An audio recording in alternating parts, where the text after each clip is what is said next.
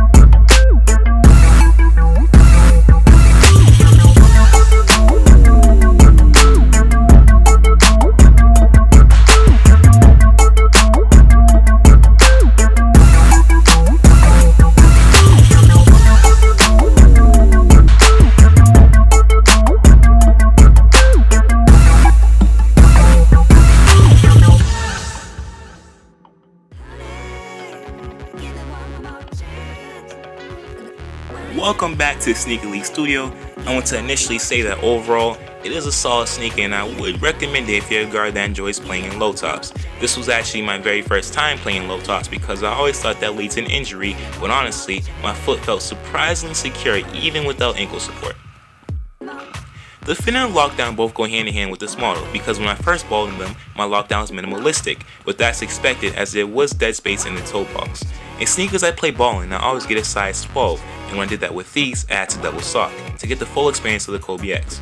As soon as I fixed the fitting and tied the laces up tight, it became an enjoyable experience. It's also important to note that there's a carbon fiber plate in place at the forefront of the shoe and the outsole protrudes slightly to improve your stabilization when making lateral movements. With that being said, for lockdown, I would list these at 85%. And as far as for sizing, I would either go true to size or, if worst case scenario, go a half size down, and that's if you're narrow footed. Traction I see in the video was A1 fresh out the box, even on dusty courts. Though, one thing I noticed was that Kobe 9's traction was slightly more aggressive. When I wear those, every step bites the floor and you get that fresh squeaking sound. With these, I would say the grip is just as good, yet still less aggressive. The traction gets to 95%. The cushion setup is your typical standard Lunarlon midsole and the upper is composed of fuse and mesh. The first couple of wears, the upper wasn't necessarily stiff, but it wasn't as soft as I thought it could be. Comfort comes in at 90%. As for durability, the fuse underlay, a new weave textile material Nike has been implementing, and another fuse overlay over high tension areas provides a pretty solid shoe. fuse is almost always durable, so upper durability comes in at a shocking 97%, while traction durability at 85%, but that's with consideration that most of recreational players play outside.